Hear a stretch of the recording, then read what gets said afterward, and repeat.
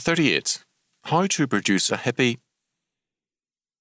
If you are interested in rearing up a generation of hippies and super hippies, there are a few simple directions to follow.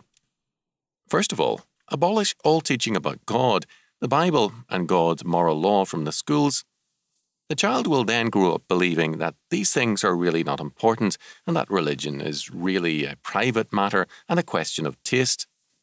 Second, emphasize the individual and his rights, not the claims of God and his law. Make sure that the child has a strong and intense passion for his rights and no concern about his moral responsibilities. Then you can be sure that he will be irresponsible and yet very demanding. Third, make sure that the child feels entitled to the best of everything and feels cheated if he is denied instant paradise. Then the child will be sure to demand everything and riot if denied it. Fourth, convince the child that man's real problem is not his sin, but a bad environment. Teach him that his problems are due to the evils of big business, warmongers, big labour, profiteering farmers, politicians and the like.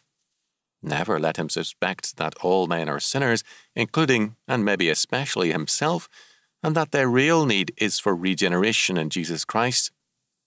Then the child will grow up with a revolutionary rage at everybody instead of looking to God for regeneration. Add all this up, and what do you have? Our public schools are an amazingly efficient and economical machine for producing hippies.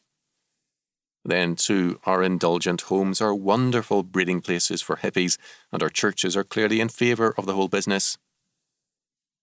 The world today must love hippies. It does such a good job of producing them. We are getting what we asked and paid for. If you want to complain to the management, look in the mirror. If you want better management, look to God before it is too late. Meanwhile, remember, we are getting what we paid for, and if we want something else, we are going to have to pay for it in work, sweat, and sacrifice.